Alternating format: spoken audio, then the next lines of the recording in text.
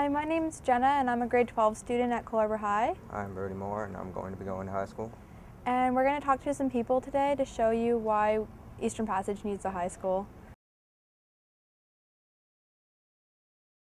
What can you tell us about the kids in Eastern Passage and their early departures for school? Well, many kids from Eastern Passage have to be at their bus stop well before 7 in the morning. This means early wake-up time in order to be there and ready for the bus. And just losing this extra hour of sleep each night, or even just half an hour, means that a sleep deficit can creep up and result in symptoms due to lack of sleep, and result in impaired memory, impaired concentration, impaired ability to learn. And it also means when they get to school, they're less attentive. Some of them are nodding off on the early morning classes. They're less willing to put time and effort into their homework assignments. And with these long bus rides, it's been shown that students selectively pick courses that have less homework and requires less effort.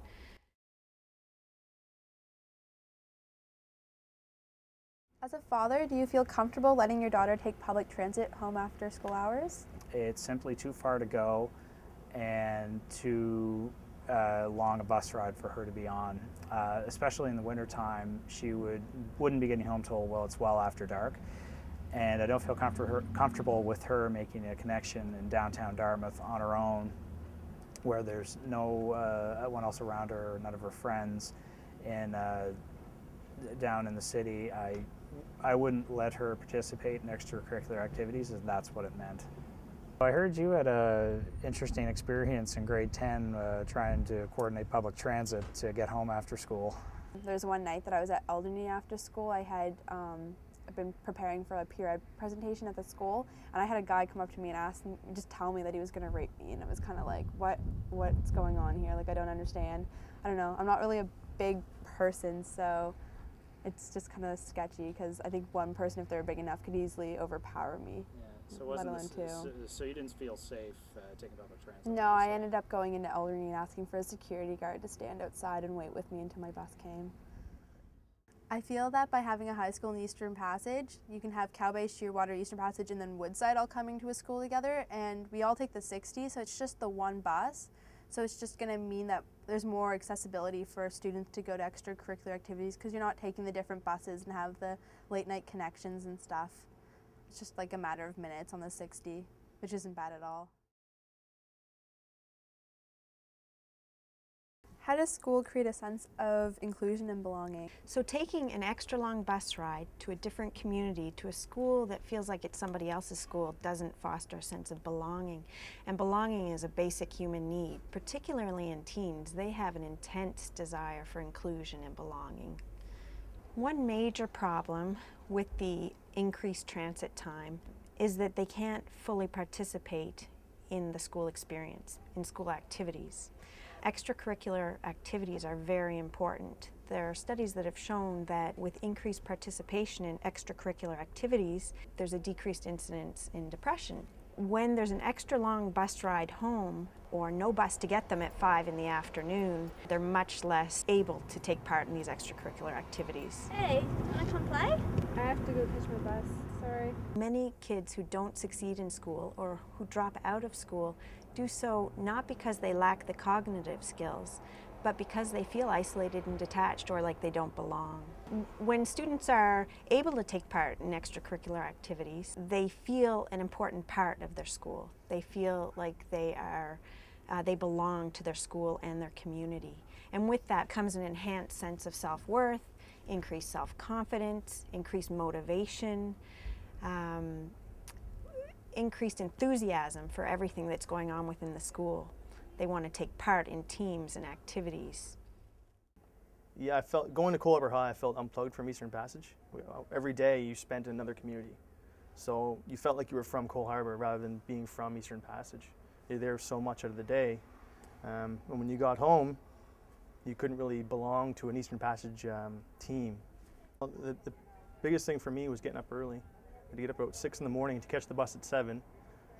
That in itself makes it for kind of a long day. And for extracurricular activities, you couldn't really participate because of the distance in itself. and the fact that, you know, getting up that early and going to school, you retire by the end of the day, so you didn't really want to participate. I think it'd be pretty tough. I mean, if I was a single parent or whatever, I'd be pretty worried having my kid or whatever bust off like early in the morning, and if he stayed after school late at night and stuff. So my mom works full time. We only have one car, so she'll have to go back and take care of my brother. If I go to school at Cole Harbour, I'd be missing on extra activities like sports and clubs and pretty much all that extra time, because with all like the bills and everything, you can't really go and pay your way into like in a club around here because they're pretty expensive. But if you're with school, they're not really that expensive, or they're free. Yeah, I think it would be tough for my mom to afford extracurricular activities. Well, I wanted to make this video because I wanted to go to a high school in Eastern Passage in my own community. That would probably be my biggest concern, is me being able to take part in anything he does after school. And I don't want to have to say to him, well, Isaac, I don't think you can, you know, take part maybe in the science club or chess club or whatever, because I don't have any way to get you home, because this late bus only runs on Tuesday and Thursday, I think I've been told.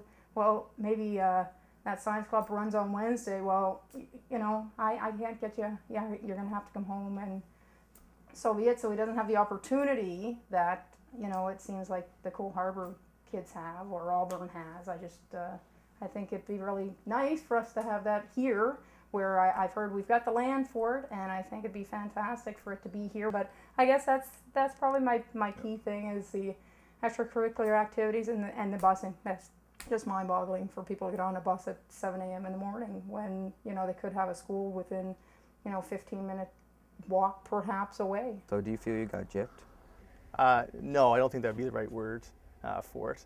I wasn't afforded the same opportunities as other people in other schools in HRM. I wasn't able to participate in the same team sports or extra help. So my experience overall was good, but like I said, I wasn't afforded the same opportunities as other students in the area.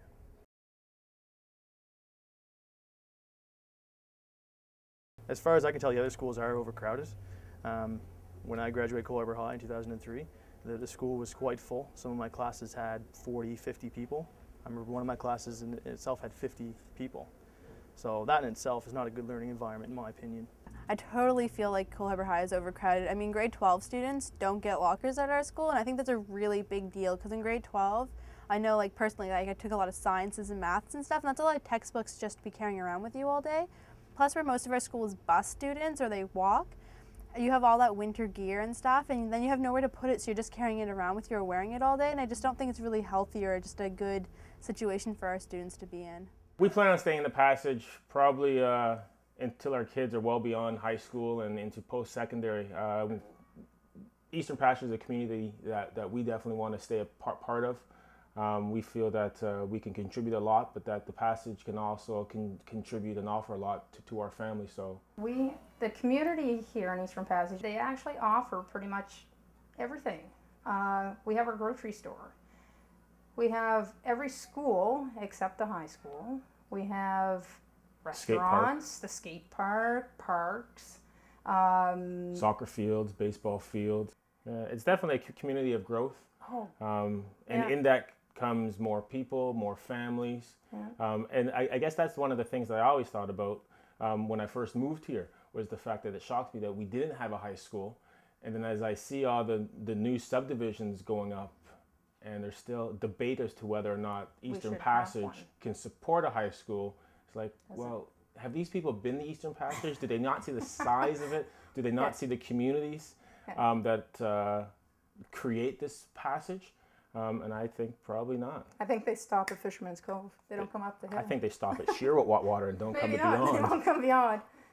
So, yeah, I don't know. It's crazy. It is. I think.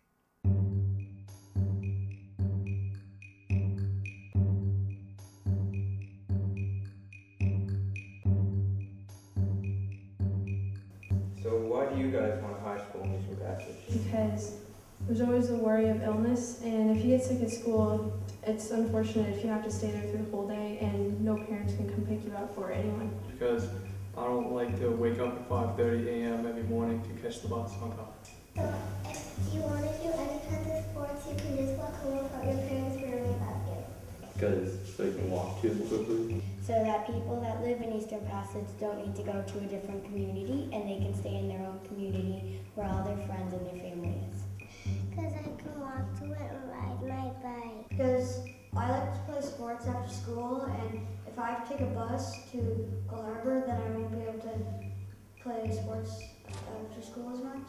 Because we have the population, and this is what we need. We are the largest community in Nova Scotia without a high school.